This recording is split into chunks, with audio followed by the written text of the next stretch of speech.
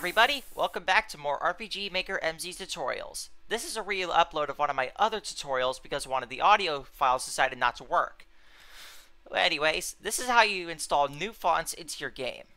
Firstly, let's take a look at where the font is stored in the game system. It's in System 2, and these are the two fonts you need to worry about.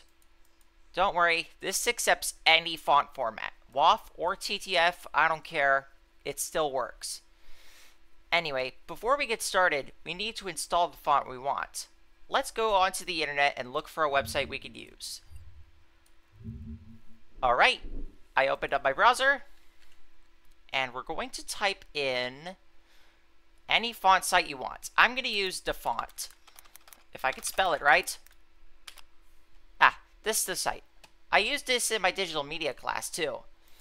Anyway, before we begin, I suggest you get a monospaced font just to prevent typing issues. It will make it easier for you to write stuff.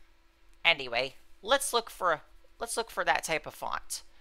We're going to look at let's see, basic fixed width.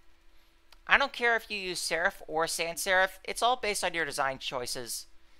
Anyway, look at the tags on each font.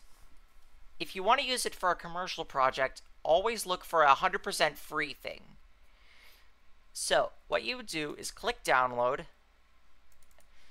Now next, we need to get the font into the file. So the game. So, we're going to copy this, and next we're going to go to our games folder. For this, I'm going to use my Smash RPG that I've been working on.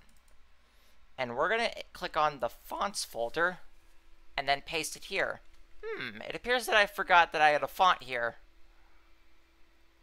And no biggie, I can still use this. Alright, I'm going to close this, close my browser, and then go to my game. Oh, and in case you need to make sure you get the name right, you will need to type the file name exactly how it is in the file.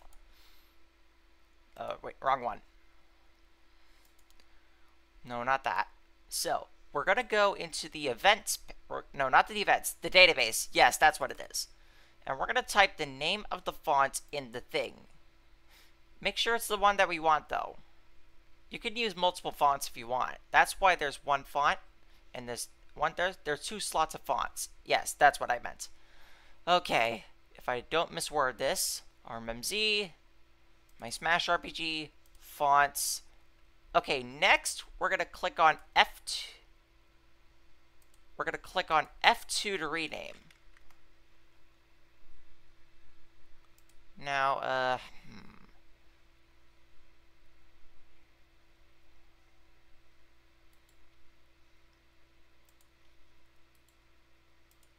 Now we're going to copy this name and paste it here. Now, let's just make sure that it works. If the console fails to load the right name of font, it will just crash and will refuse to run. Now let's go back into, no, not that. Let's go back into the database and try again. So an OpenType font file is OTF, if I remember correctly. Let me just double check on my browser.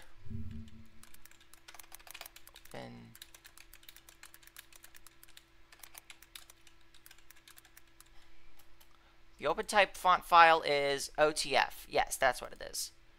Now let's make sure that it actually runs. Alright, it runs. Now, here's one thing to note with these fonts.